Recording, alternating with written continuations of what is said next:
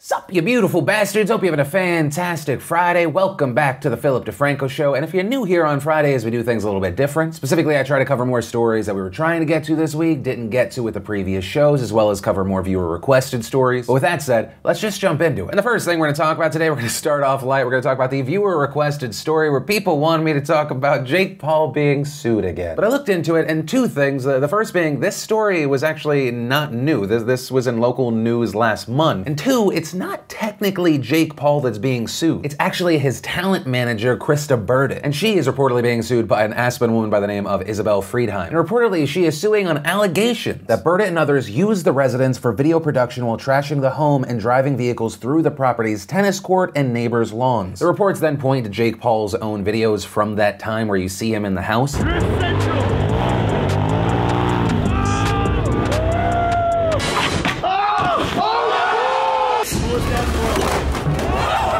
Lawsuit also goes on to claim the disorderly conduct allowed and encouraged by Blvd included driving vehicles at excessive speeds and in an irresponsible fashion on the property and throughout the neighborhood, driving vehicles on the property's lawn, neighbors' lawns, and on protected open fields throughout the neighborhood, driving off-road vehicles on the property's tennis court, pulling individuals on sleds throughout the neighborhood, driving off-road vehicles on the property and throughout the residential neighborhood at night, and using microphones and sound systems in the property at excessive noise levels. And in fact, on top of all of that, Friedheim claims that there was such a negative reaction to Team 10 and everything they were doing here that the Homeowners Association demanded that she forfeit the rent she got for the 2 months they were there. And yeah, that's the story. I don't know really what else I can add. Oh, actually, you know what? I know what I'll add here. Earlier this week, I mentioned that massive creator KSI is coming out with his own documentary. Following that, some people said, well, why didn't you talk about Logan Paul's documentary that he said is coming out? And I will say that's because I want to see what it ends up being more and more about before I express my complete disgust. Logan Paul, who of course had that disgusting suicide forest scandal, and then he went on that whole apology tour, blah, blah, blah. And in a recent vlog, he said this. But we're actually filming a documentary about everything that's happened this year, all the stuff that went down in January, where I was at in my life and kind of the psyche of what actually happened, which includes my upbringing. So I visited the high school wrestling team, gave a little speech to the kids. And as cynical as I am, I always try to hope for the best in people, and I'm hoping that this is in some way a selfless move, but I can't help deep down feeling like this is potentially a PR play where he is monetizing off of his suicide scandal. But I'm gonna hold off on that, wait to see if there's more information, like all of the profits from it are going towards a suicide awareness charity. But I don't know, it feels like more and more where I'm hoping to see the good in people, I end up just feeling like an asshole afterwards. But actually, a question I do want to pass off to you there, what are your thoughts about a documentary about that whole time and situation? Disgusting PR move, or no, this could actually be a positive? And then let's talk about a story around Felix Finkbeiner. And the story we're talking about today actually starts with Felix back in 2007. He's 9 years old, he starts a children's initiative called Plant for the Planet. And the idea, as they explain on the website, is that children could plant 1 million trees in every country on Earth and thereby offset CO2 emissions all on their own, while adults are still talking about doing it. And the movement gains some steam, and it starts building, and more kids become involved, and in just 3 years, the organization plants its 1 millionth tree in Germany. And it continues to grow and grow, both the movement and the actual trees. And as of this week, reportedly 100,000 children have joined the organization. According to the reports, they have planted over 15 billion trees. And the now 20-year-old Felix is expanding on this project and has launched the 1 trillion tree campaign. And the thing is, when you actually look into the numbers and the goals and the needs, the numbers aren't insane. It's believed around 3 trillion trees exist globally. And the fact that this organization has planted 15 billion trees is amazing. But a study conducted back in 2015 found that humans cut down that same number of trees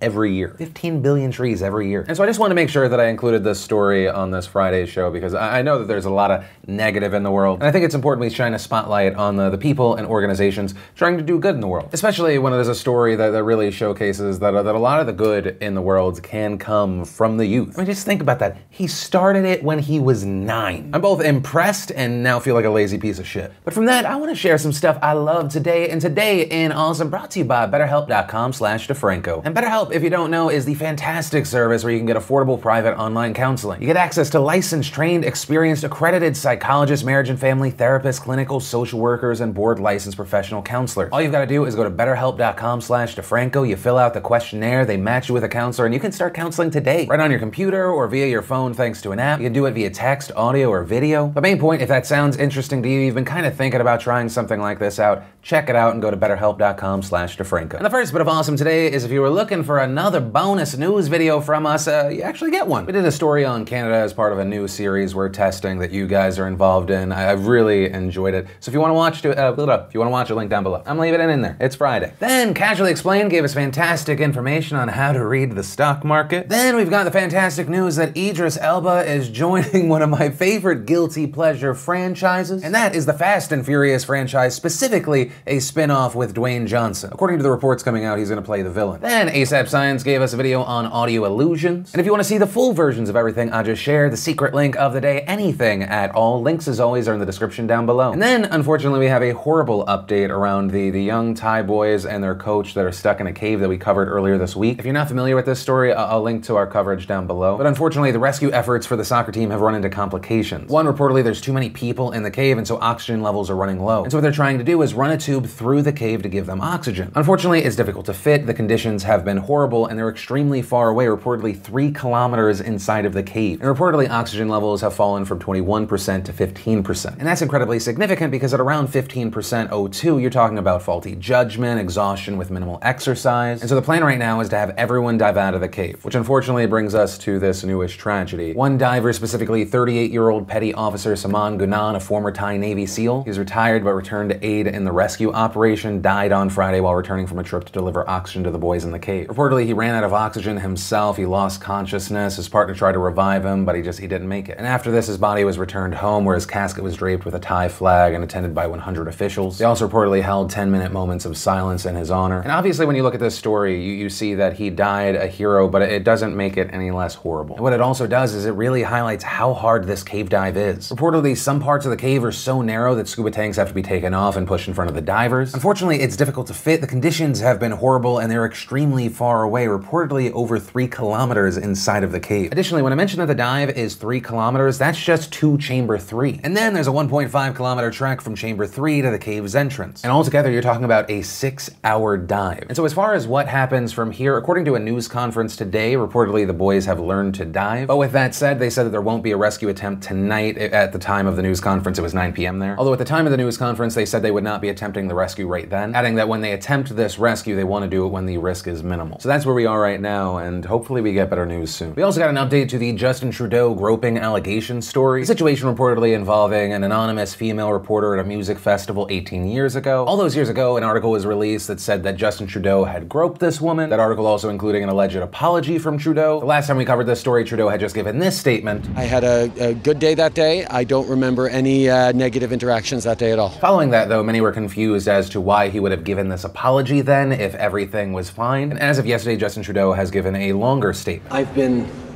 reflecting very carefully on what I remember from that incident almost 20 years ago. And again, I am confident that I did not act inappropriately. But part of this awakening that we're having as a society, a long-awaited realization, is that it's not just one side of the story that matters. That the same interactions could be experienced very differently from one person to the next. And I am not going to speak for the woman in question. I would never presume to speak for her. Again, I've been reflecting on the actual interaction, and if I apologized later, then it would be because I sensed that she was not entirely comfortable with the interaction we had. But I respect the fact that someone else might have experienced that differently.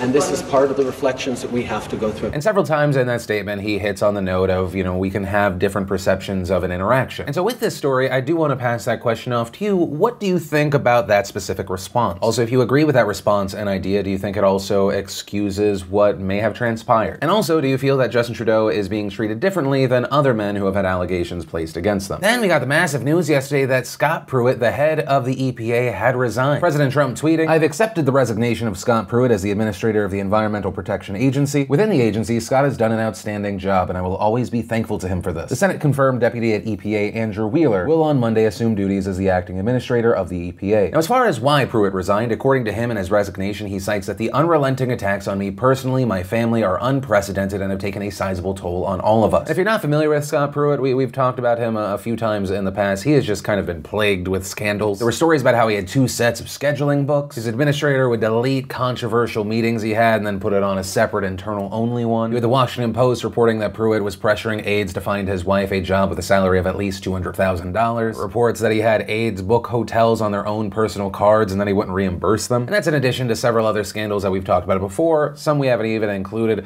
other investigations. And it was also interesting to see the reaction after the resignation was announced. Republican Carlos Curbelo tweeting, "Finally, actually he did a horrible job. He was a disaster and an embarrassment from day one and the country is far better off without him." Democratic Senator Chuck Schumer tweeting, "Took you long enough? Still a very long way to go to fully drain the swamp." Senator Bernie Sanders tweeting, "Scott Pruitt was the worst EPA administrator in the history of the agency." And then finally, one of the standout responses came from Walter Schaub, former director of the U.S. Office Government of Ethics, who tweeted, "Good riddance to a locust named Scott Pruitt. Sadly, for those of you in Congress who enabled his rampage by abdicating your duty, this departure closes the door on your opportunity for redemption. You've set a new bar for government ethics, and we'd need shovels to fall below it." Fuck, Walter, how do you really feel? Oh, and actually he added to it, writing, "In this age when POTUS refers to humans as animals, I hasten to add that locust is a metaphorical allusion to the plague of locusts and refers to the havoc Pruitt wreaks. Pruitt is human, and I hope he gets help with that drive to plunder public resources." Or an invoice. But where I'll end this, for those cheering that Scott Pruitt is now out, if you're cheering because you're glad Scott Pruitt's out, there were too many controversies, that you thought he was abusing the position, sure. But if you're cheering because you think now things are going to change at the EPA,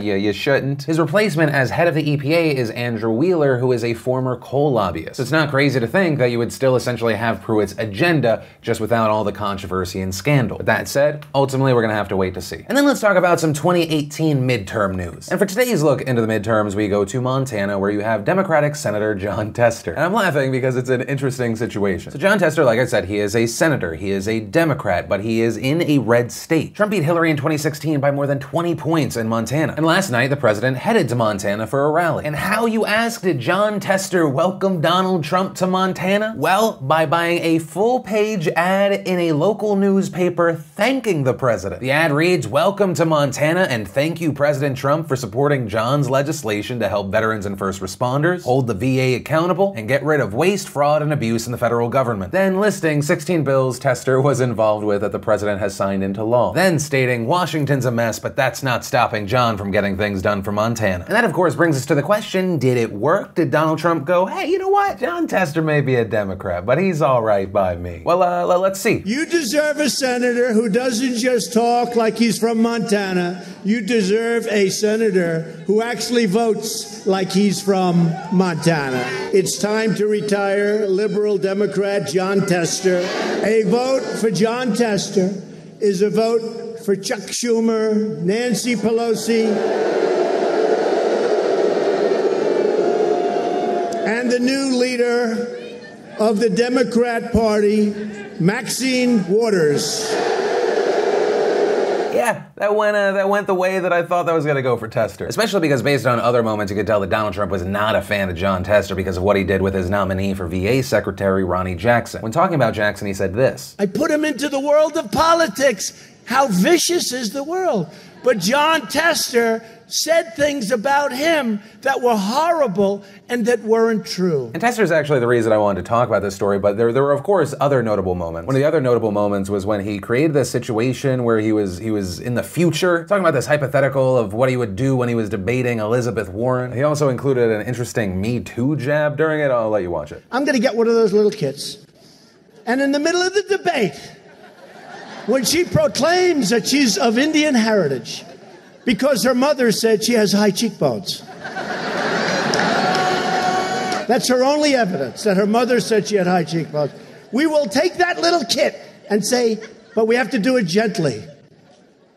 because we're in the Me Too generation, so we have to be very gentle. And after all of that, Elizabeth Warren actually responded on Twitter writing, "Hey, @real Donald Trump, while you obsess over my genes, your admin is conducting DNA tests on little kids because you ripped them from their mamas and you are too incompetent to reunite them in time to meet a court order. Maybe you should focus on fixing the lives you're destroying." Which, by the way, if you're not familiar with what she's talking about, there are reports coming out saying the kids and the parents are getting their cheeks swabbed. And for those defending the practice, they say, well, it's not uncommon for children to be trafficked, so you want to verify that they're actually related. And as far as the timeline, it's all supposed to happen really fast. The timeline as set by a federal judge. As of today, officials must make sure every separated parent has a way to contact his or her child. Following that, the next deadline is next Tuesday. By then, separated children under the age of 5 need to be reunited with their parents. And then finally, by July 26, all of the separated children need to be reunited with their parents. But also, one of the big updates around this part of the story is that the DOJ is now asking for more time. Lawyers informing the court that they may not be able to properly comply with the timeline. So we'll have to wait to see what happens there. And wow, what a journey we have taken on this story. But to take it back where we started, for Tester, this is going to prove very difficult. Back in 2012, Tester didn't win with a large margin. During the primaries, we saw more Republicans vote, although it is important to note that Tester was unopposed. And his situation, while somewhat unique, is representative of the issue that Democrats have in 2018. There's been so much talk about the blue wave and how many seats the Democrats could get in the House, but in the Senate, it is a big possibility that the Democrats actually lose ground. 35 Senate seats are being voted on this year, and of those, 26 are held by Democrats, with 9 of them being held by Republicans. And right now, 10 of the Democrats that are running for re-election are running in states that Donald Trump won in 2016. And that includes heavily red states like West Virginia and North Dakota. But all of that said, as far as how things will turn out, I have zero clue. It will be incredibly interesting to see what happens from here. And that's where I'm gonna end today's show. And of course, remember, this is the Philip DeFranco Show. It is not just a show, it is a conversation. So whether it's the last story, the first one, anything in between, let me know what you're thinking in those comments down below. Also, while you're at it, if you like this video, you like what I'm trying to do on this channel, hit that like button. If you're new here, hit that subscribe button. Also, if you missed the last Philip DeFranco Show, you wanna catch up, you can click or tap right there to watch that. Or if you wanna watch a bonus news video we put out, you can click or tap right there. But that said, of course, as always, my name's Philip DeFranco. You've just been filled in. I love yo faces, and I'll see you tomorrow. Ooh, no, Monday. Unless you're watching this on Sunday, in which case I will see you tomorrow.